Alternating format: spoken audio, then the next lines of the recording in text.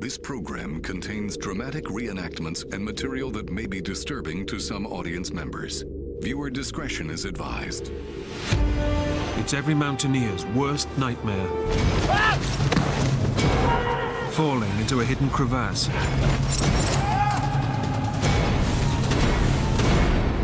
"80 feet down, where no one can hear your cries. I could hear the fear in my voice. One climber must conquer his fear and a sheer wall of ice. You can't climb this. Nobody on the planet can climb this. In an epic struggle. It was just absolute sheer terror. He must escape before the sun sets, or he'll freeze to death. I was going to climb until I got out, or until I was dead.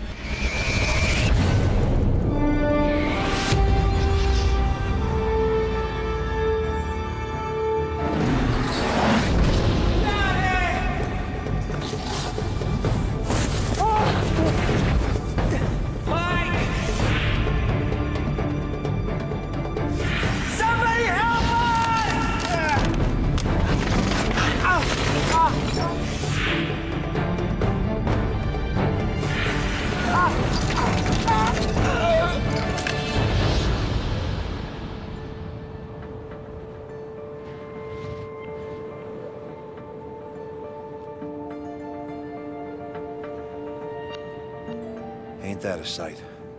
Best friends and mountaineering partners, Jim Davidson and Mike Price, are fulfilling a dream. To climb Mount Rainier, one of the highest mountains in the US.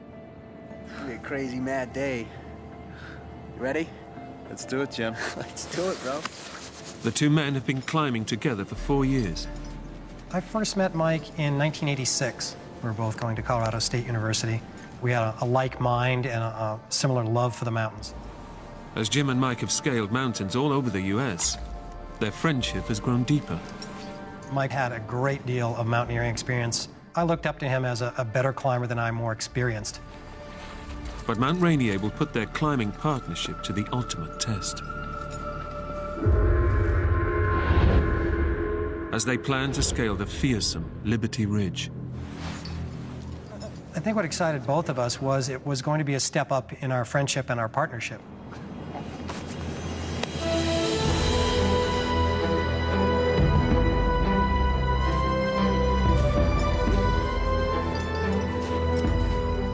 On the third morning of their trek, they're ready for the final leg of their trip, up to the 14,000-foot summit.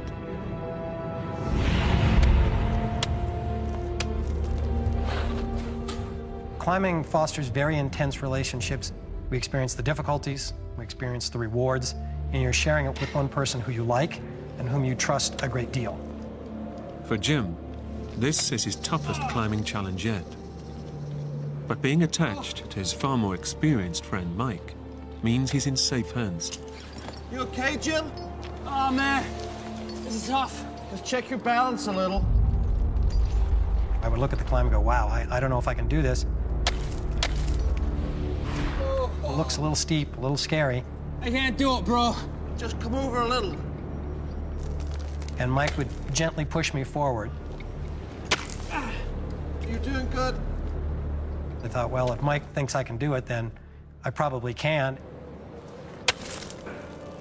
Mike's expert leadership means that their final push to the summit goes without a hitch. Whew. Just as I pulled myself onto the ice cap, Mike was sitting down with a big grin on it. Welcome to Liberty Cap.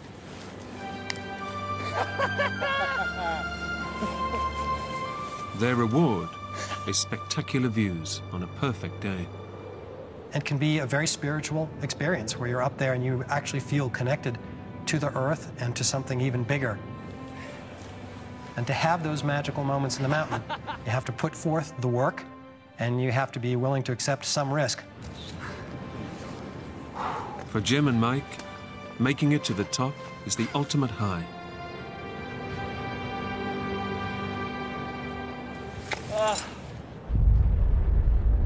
Having realized their dream, they're now ready to get home to their families.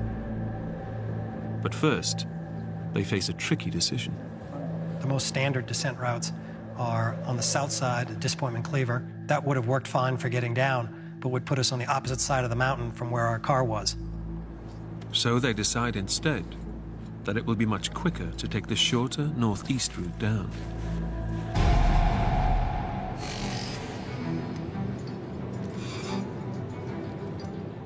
It's a straightforward 8-hour trek back to base.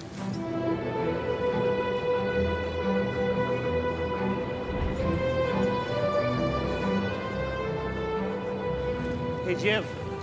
Yeah. I don't want you thinking about a nice, cool beer. Hey, you lay off. But Jim and Mike are also aware that they must stay alert. They know that hidden just under the snow, the landscape is a minefield of cracks and gullies, the worst of which are huge crevasses. All of the glaciers on Rainier have crevasses, these big cracks in the ice. Sometimes they're open and you can see them, and sometimes they're hidden over with snow. And as the hours pass, the risk of crevasses increases. The sun softens the snow, weakens the ice. That can make the route itself more likely to collapse. But Jim knows that being attached to his friend by a rope means that if he does fall, Mike will dig in and use his body weight to save him. They're literally holding your life in their hands. All right. It's a little deeper here. Okay. And that creates a very intense bond and a very intense friendship.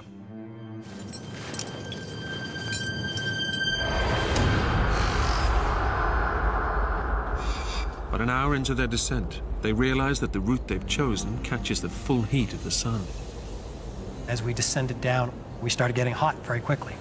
And we could feel the sun beating down on us. As the temperature rises, the surface snow is now weakening all around them, fast. Okay.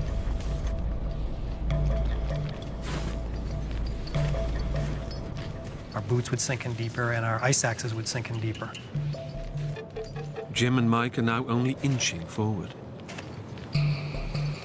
Baby steps, Jim. Will do.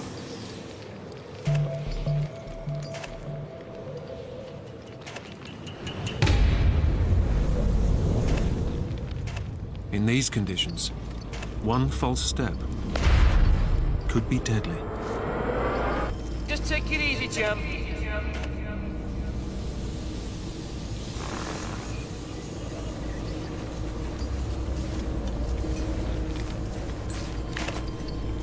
And all of a sudden, I sensed something.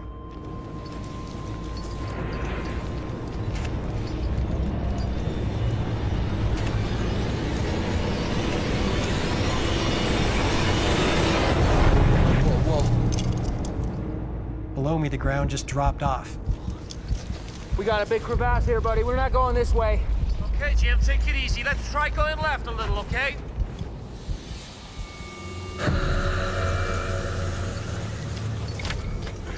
It's been a close call, and Jim now realizes that real danger is lurking all around them. I probed the ground in front of me, and it felt solid. Take it easy now, Jim. Yeah, we're good.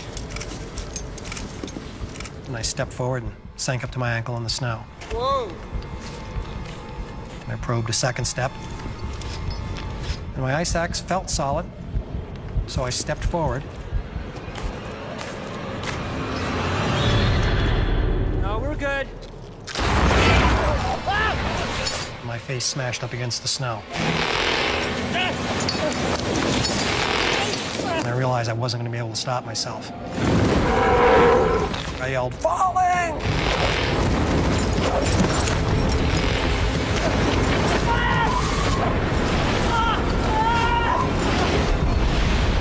I swung my arms and legs around in the darkness. And I realized this is a big crevasse. If Mike can't get a grip in the slushy snow, then nothing can stop them both plunging to their deaths.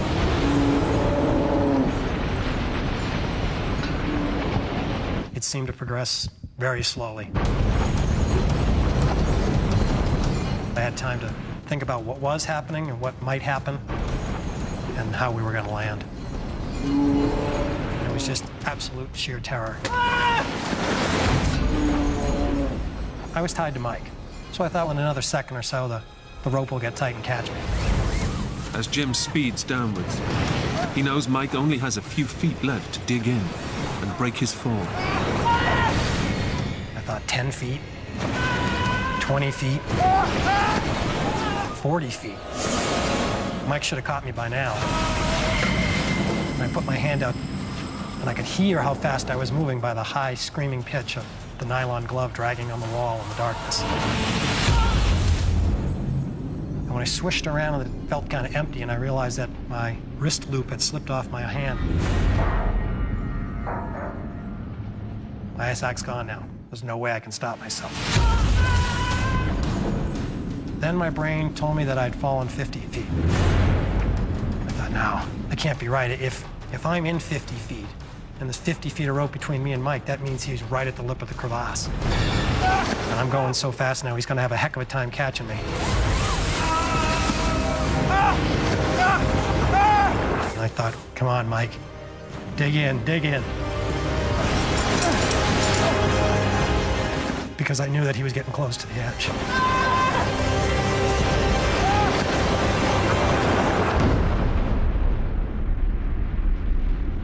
I felt the rope jerk once and then go slack.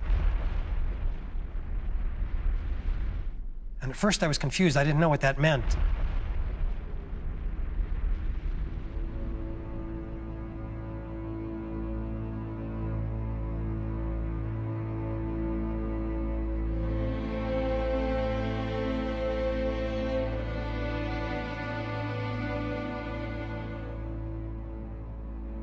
It was a sense of helplessness and sort of a soft sense of sadness, like, well, now there's literally nothing we can do.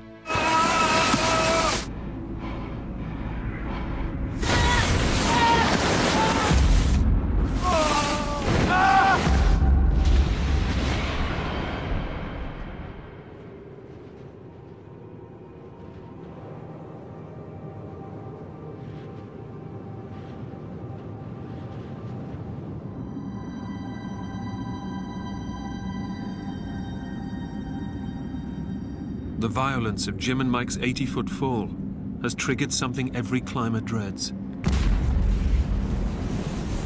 an avalanche.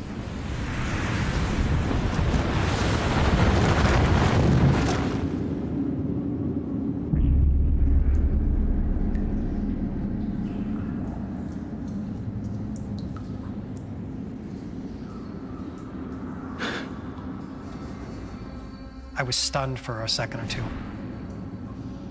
Jim is completely trapped and is unable to move. I could feel the weight pushing down on my body. I can't believe it. I survived that fall, and now I'm buried alive. He has only a tiny pocket of air around him and will suffocate in minutes. You really can't control the fear. It just surges up. I couldn't see that I was going to be able to get out of the snow. I was probably felt truly helpless at that point. Now I just have to sit here and wait for the end of my life when my oxygen runs out. In desperation, he summons every last atom of strength to try and find a way out. I tried to focus all my mental power and physical power in just my right hand.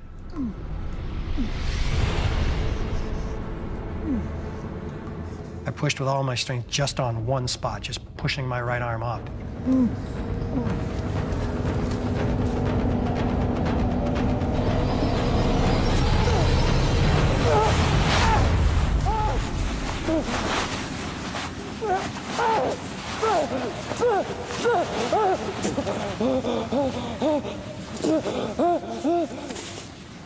Jim has survived, but there's no sign of Mike.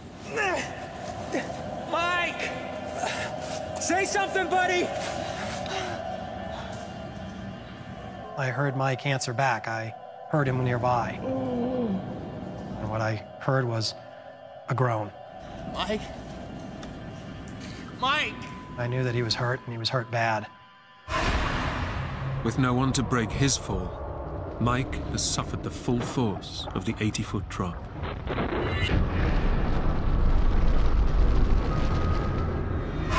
Mike! Mike! And I heard his breathing get more labored and more labored. Mike, answer me, buddy! I started digging at the snow faster. Say something, buddy! I heard Mike exhale once, and then he didn't inhale. And I thought, no. It can't be that he's not breathing. I must have just missed the sound of him inhaling and exhaling. Mikey, stay with me, buddy. Mikey! Mikey! I couldn't quite believe what was in front of me, but I had to accept the reality. I had to accept that he wasn't breathing, and I had to do something about it.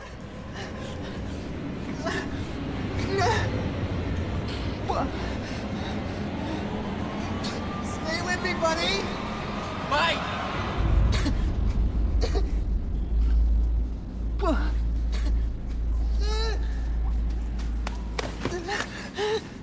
I didn't get any response. I could just feel this surge of fear boiling up inside me.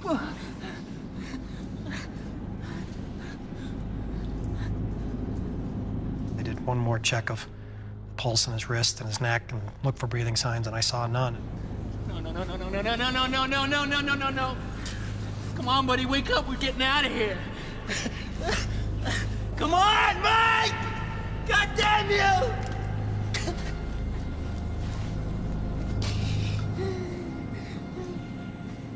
My hands started to shake, and my upper body started to shake, and the emotions started creeping up on me.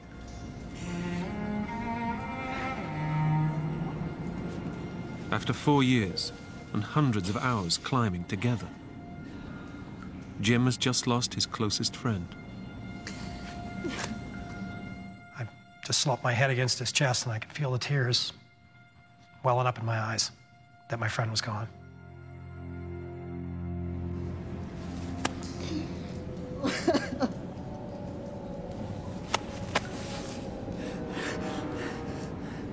Jim is alone, trapped 80 feet down a colossal crevasse. And without his climbing partner, his chances of escape have gone.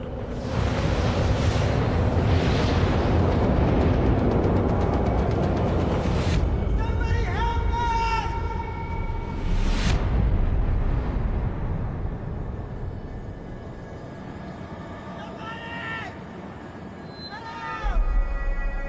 Somebody!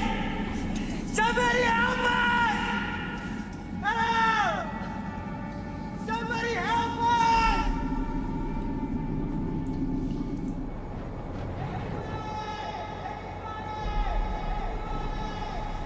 Hello! It unsettled me. I could hear the fear in my voice. I'm down here! Somebody help me!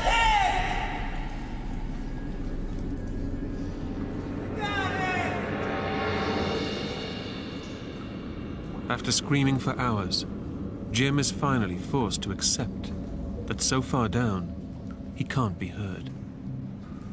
I thought, no one's gonna come and find us. And so I pretty much stopped yelling after that. No one will even know he's missing for at least another 18 hours. But by nightfall, temperatures would drop to a deadly -40 degrees. I realized if I was in here when it got dark, I wouldn't be alive the next morning. And that's when it really hit me that if I was gonna get out of here, I was gonna have to do it myself. I was gonna have to do it today.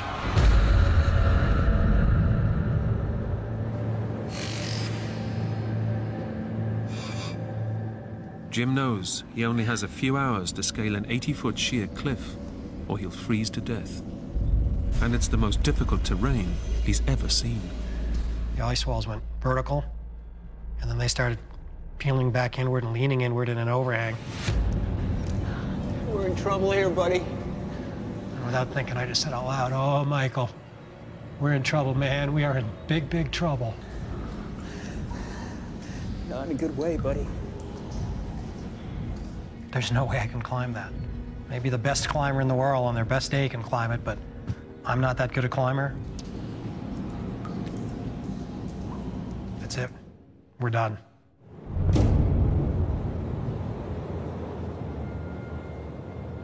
As Jim resigns himself to his fate, he realizes it's a miracle that he's alive at all. And he has Mike to thank for it. Mike was slowing me down.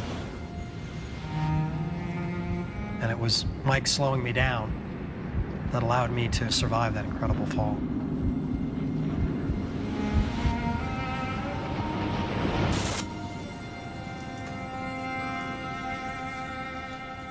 Jim knows that unless he attempts to escape from the crevasse, Mike's death will have been in vain. I could see him in my mind's eye just saying, "Start climbing, you can do this." Let's go. But as he begins to try and move, he makes an alarming discovery. Very slowly, I began to be aware of a bad pain in my left shoulder. And a lot of blood came out of my mouth.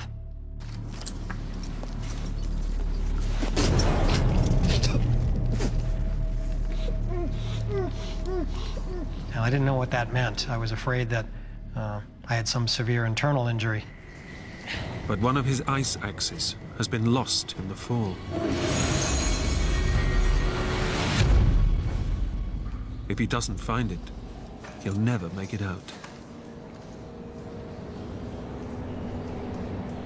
As he searches around, Jim makes a terrifying discovery. He and Mike have landed on a fragile snow bridge, likely to collapse at any minute. We weren't on the bottom of the crevasse. We were stuck, partway down the crevasse. But 10 feet below him, Jim spots something. The missing ice axe. He knows he's faced with an horrendous choice. I'm not going deeper in this crevasse, where it's tighter, more dangerous, scary. If I go down there, I might not be able to come back up. I thought, there's no way I'm going down there. But when I thought about it, there was no other answer. I realized if I wanted any hope of climbing up, I had to go down there first.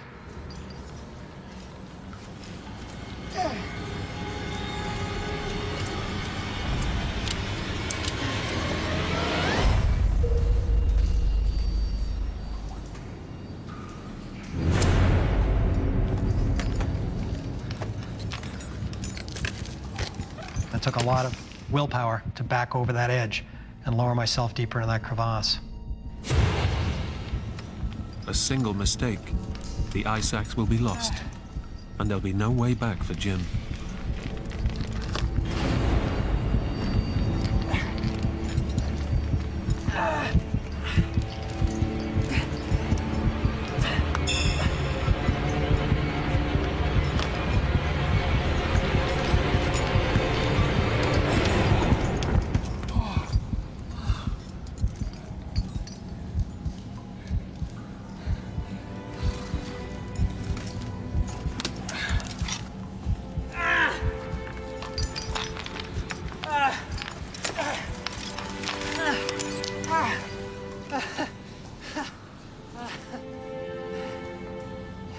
Felt like I'd turned the tide a little bit, that now I was taking some action.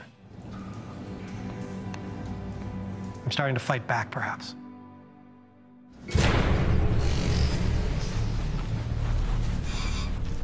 Jim realizes his situation is perilous. He must start climbing immediately. But he's missing a vital piece of kit.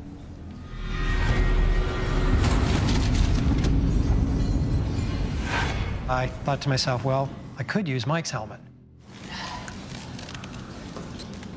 And it was difficult, but I knew that Mike would want me to use all the gear as best I could for the team.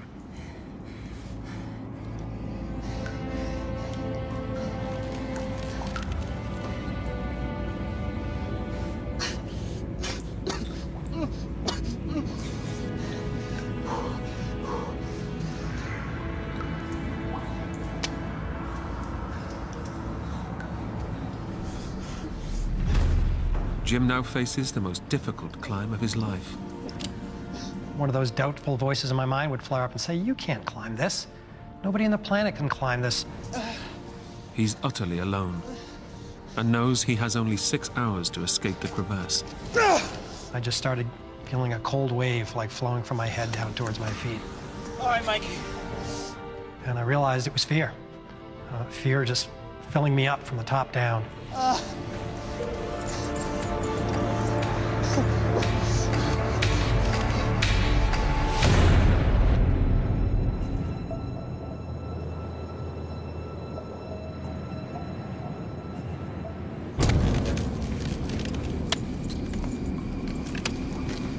I decided I was just going to start climbing, and I was going to climb until I got out, or until I was dead. And I just smashed my ice axe down on that first move. I think I let out some kind of karate yell or something. And before I started losing momentum, I just placed that second tool. Using only ice axes, crampons and screws, Jim is now climbing completely alone. Without Mike to break his fall, the slightest mistake could be deadly. I realized if that one screw failed or collapsed, I would be plummeting back down past our ledge, even deeper into the crevasse.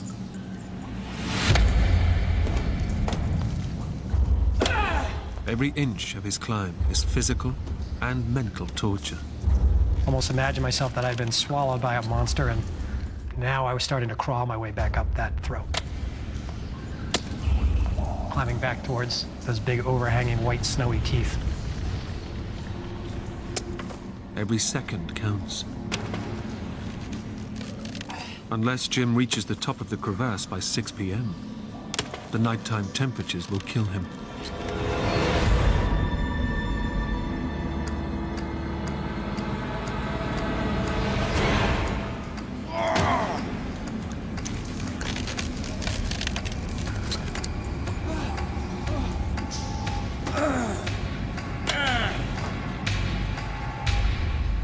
By keeping a rope attached to his friend, Jim feels that he and Mike are still climbing partners. I would make it out by leading the way up this wall and we'd both get out. Or I wouldn't, and we'd both be here. But either way, we're still a team.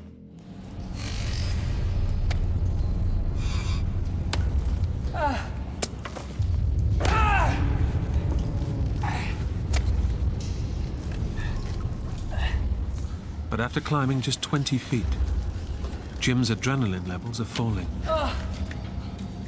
Each step harder than the last. I hadn't eaten anything or drank anything in many, many hours now. And Mike and I were both exhausted from the 3.5 days of alpine climbing before the crevasse accident happened. Weak and exhausted, Jim senses hope draining away. I heard this little voice that, "Keep going." I could see him in my mind's eye just saying, "You can do this." Check your balance a little. I felt that he was still sort of remotely coaching me, if you will. You doing good?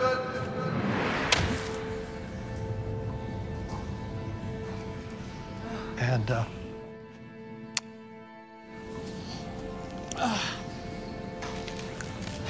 it wasn't goodbye yet. We were still in this together. Doing real good there, man.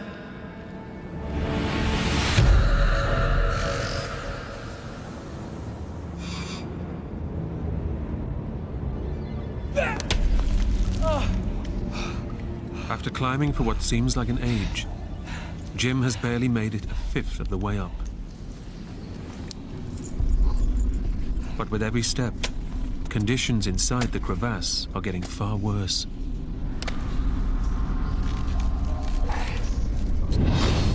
The afternoon sun is melting the top of the crevasse, pouring freezing meltwater down onto Jim. It was soaked all the way through, and it would refreeze on the ropes, refreeze on my jacket. And now the midday surface heat is creating an even deadlier situation.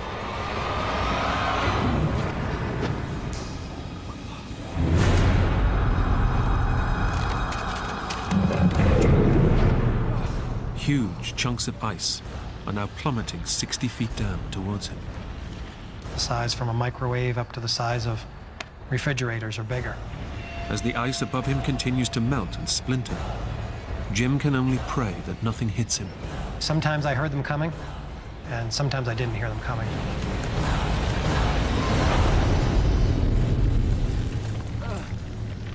It felt like the crevasse was maliciously toying with me, trying to scare me, trying to throw me off guard.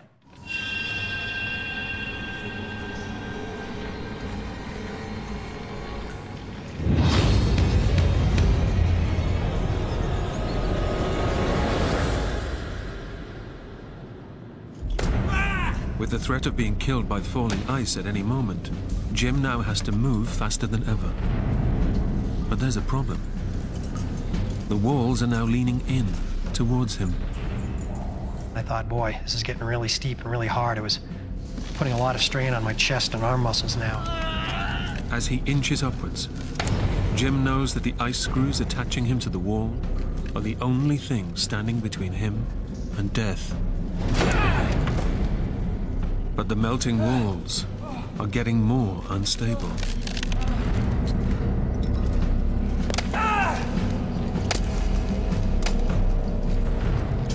And when I started fiddling with the gear, I had one hand off my ice axe.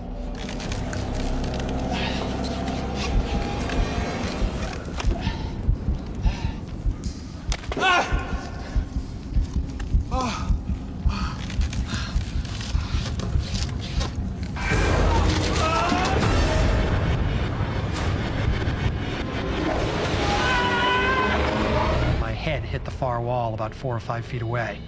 And that banged my head pretty bad. And then that tipped me upside down, and I smashed back into the ice wall below my ice screw.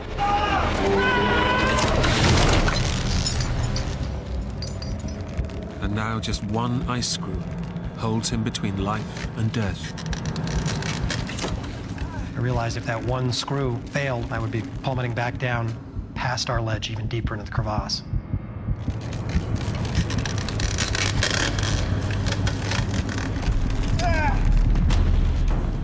And I was kind of shook up and panted and kind of got myself recollected. But the ice screw had held like it was supposed to.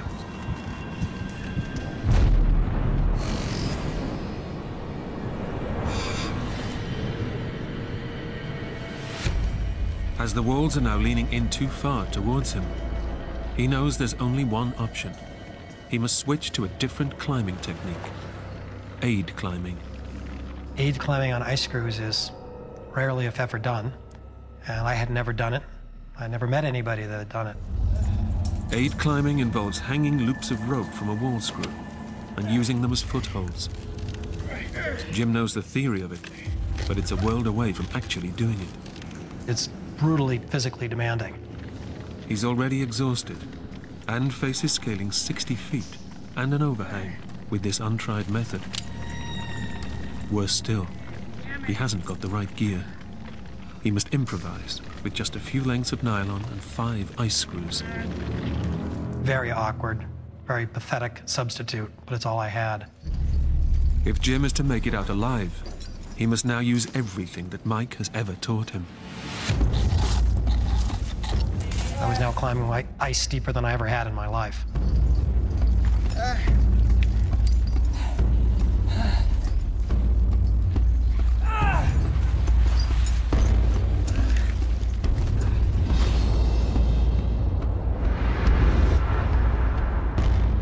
Without Mike to help him, Jim has to constantly climb back down to retrieve his ice screws, costing him precious time and energy.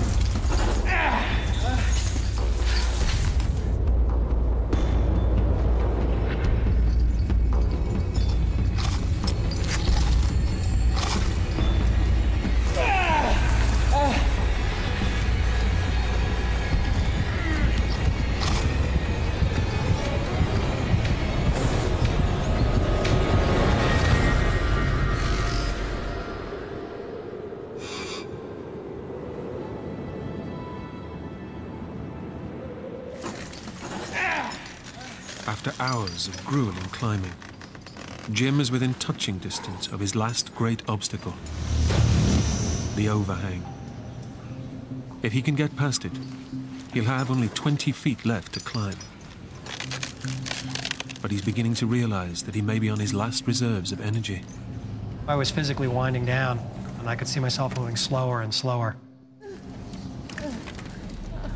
At this point, I think my body was kind of grinding to a halt. Jim's loneliness, exhaustion, and despair are finally too much for him. I was starting to feel so beat up physically and psychologically, I wasn't sure that I was going to last long enough.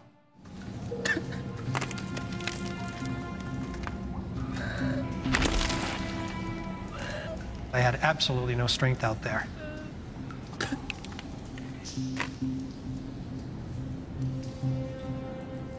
Jim has lost a mountaineer's most powerful tool, his self-belief. I started thinking about Mike.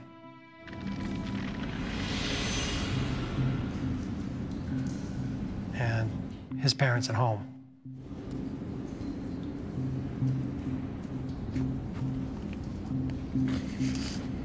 And how all I could do was get out of here and let them know what happened to him. Even though no one would have known if I just gave in to the cold and sleep, that wouldn't be honoring the people that had helped me and what they had taught me. Mike teaching me to always give your best for the partnership. You don't give up just because it's hard.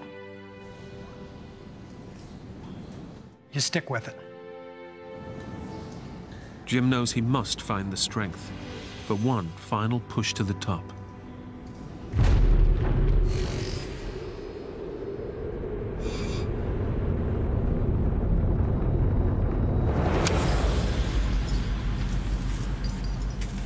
If I made it out and collapsed there and died there, that would be success, because they'd find me and follow the rope back to Mike. And so we'd both be found, both get off the mountain.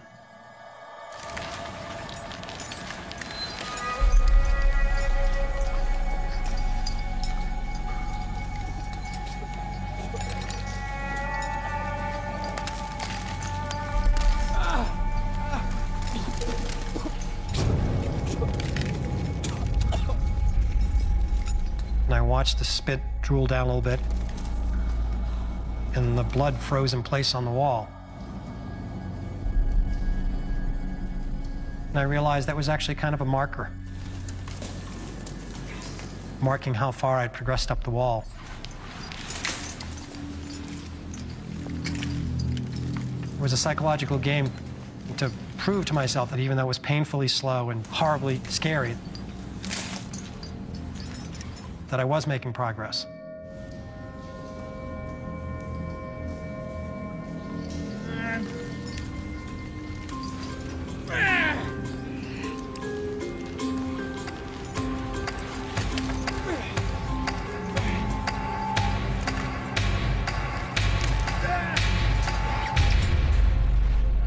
After 65 feet and hours of hell, Jim's made it to the overhang.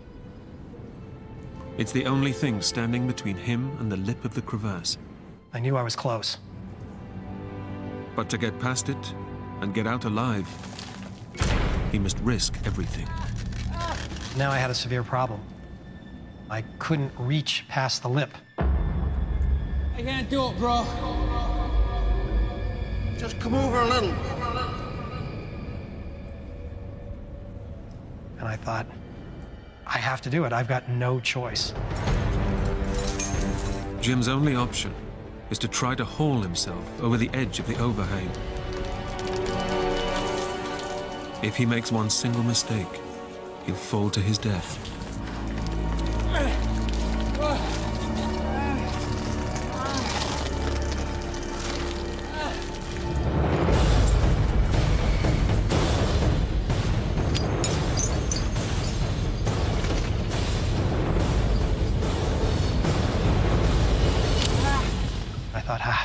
I've made it. I've secured myself to the upper screw. And I took my ice axe off the lower screw so that I could hang onto it. I realized I had just made a huge error. Jim has broken a climber's golden rule. He's attached himself to his chest instead of his waist. The chest harness cinched down around my chest and squeezed the breath out of me. And some voice in my head was just screaming at me, saying, "It's all over. You're gonna die hanging from this ice screw." I was gasping for breaths. I would get one occasionally when I would get one ice tool in the wall. I could get a little weight off and I would get 2 breaths, and then I would slip and slump back onto the sling and it would squeeze me tight again. I had to get off that ice screw. Unless he can find one last surge of energy, Jim knows he has just seconds left to live.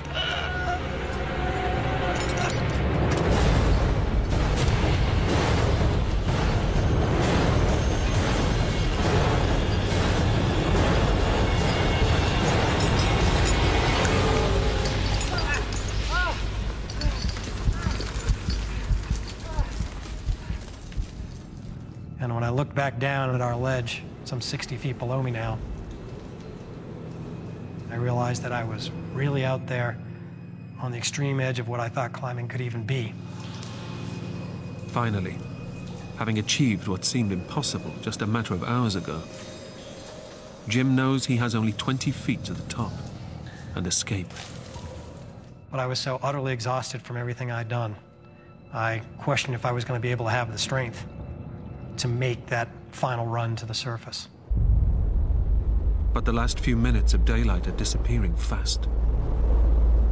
With temperatures inside the crevasse now dropping dramatically, Jim is desperate to end his ordeal as quickly as possible. I thought, wow, if I can free climb, I can free climb 15 or 20 feet in just a minute. I'll be out of here in just 1 minute. And I started to get very energized by it, very attracted to the idea that with just 1 minute of energy, 1 minute of effort, I would be out.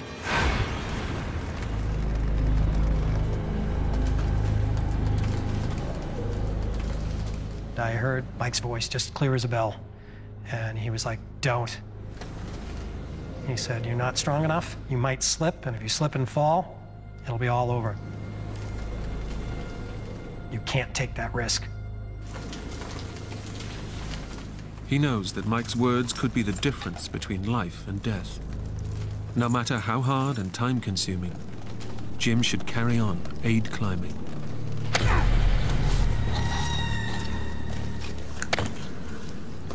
I couldn't hold the ice axe up anymore. That 1 or 2 pound ice axe became too much for me to bear.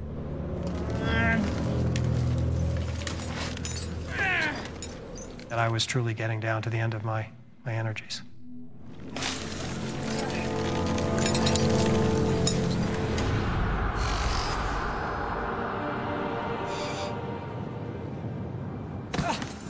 After more than 5 hours and 80 grueling feet, Jim reaches the surface.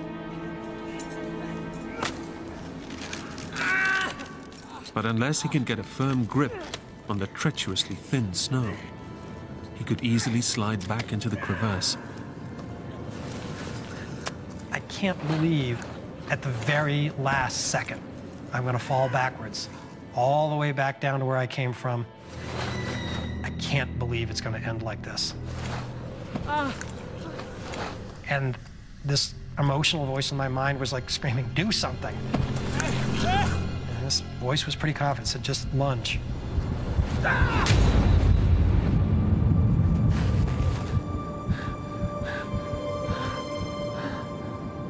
I looked back where I had last seen Mike just before the fall, and I could see where he was standing, and there was a very sharp groove in the snow that proved to me that Mike had dug in as hard as he could to catch my fall.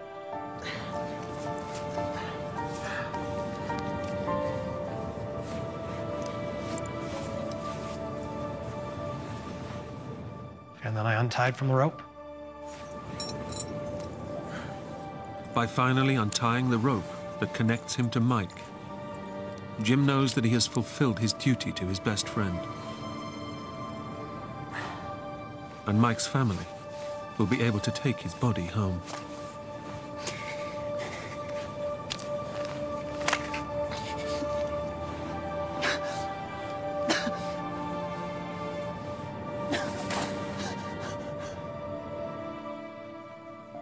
all that emotion that had been trapped down inside me for over 5 hours just gushed out.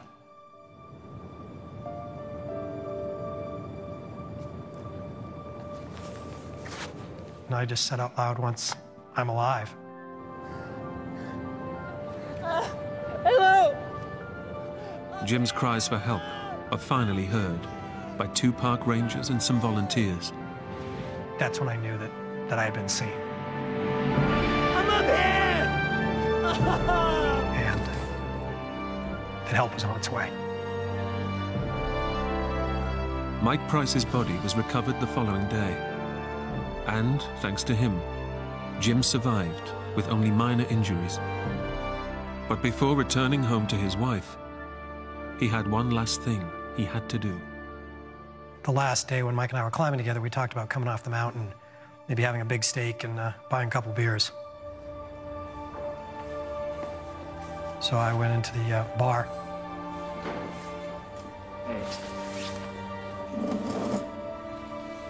And I ordered 2 beers. One for me, one for Mike. Thanks.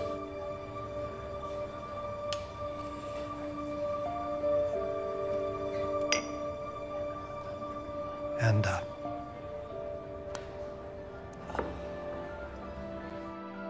I sat there and drank them both.